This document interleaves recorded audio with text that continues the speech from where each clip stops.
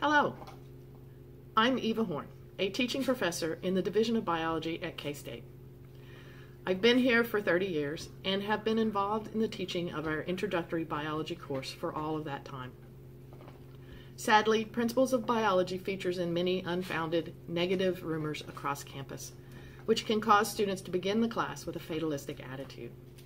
So in this presentation, I thought that I would give you a brief history of the course, a bit about how a studio course works, and some information about student outcomes for both the in-person and online sections. Then I will spend the majority of the time providing examples of some of the interactive computer material we've designed for and use in the course. I will also provide an example or two of using simple computer activities as assessments for an upper-level biology course. I'm Eva Horne, and I teach at K-State.